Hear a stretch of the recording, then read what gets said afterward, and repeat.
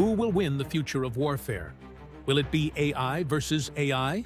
In this high-stakes game, both sides are integrating artificial intelligence into their cyber arsenals. But with AI-powered attacks becoming more common, it's time to ask some hard questions. First, the bad news. Imagine malware that can rewrite itself in real time to avoid detection. No antivirus software can stop it. This isn't science fiction. It's already happening. AI-enhanced malware can scan networks for weak points, adapt its behavior to bypass existing defenses, and launch coordinated attacks without human input.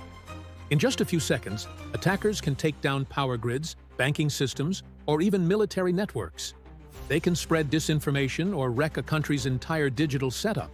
That's why, as hackers are evolving, so our defenses must too. AI can now detect unusual patterns in network traffic, identify hidden malware, and even predict attacks before they happen. It analyzes tons of data to flag odd user activity or failed logins, helping to block threats in real time before they do any damage. How cool is that? But here's where things get complicated. As AI becomes more entrenched in warfare, it blurs the lines of accountability. Should machines be allowed to make kill decisions? What if a system misfires? Can AI be held accountable? These questions aren't just technical, they're ethical.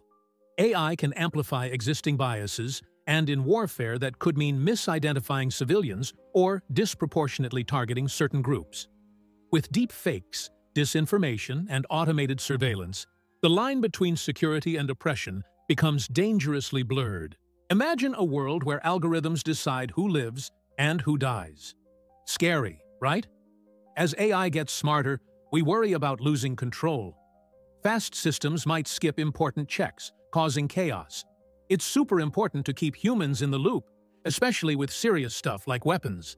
Otherwise, we could let AI run the show in war. AI is totally shaking up warfare. It's not just about how wars are fought anymore, it's about who's fighting and why. Countries with better AI tech could rule cyberspace. And with autonomous weapons, we might see a race where speed beats strategy.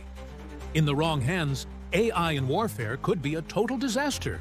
One wrong move, or a hacked AI could throw entire regions into chaos. Plus, AI-driven cyber attacks are hard to trace, making it tough to respond or hold anyone accountable. If you liked this video, you might also enjoy another recent AI video we did. What will happen when AI takes over your job?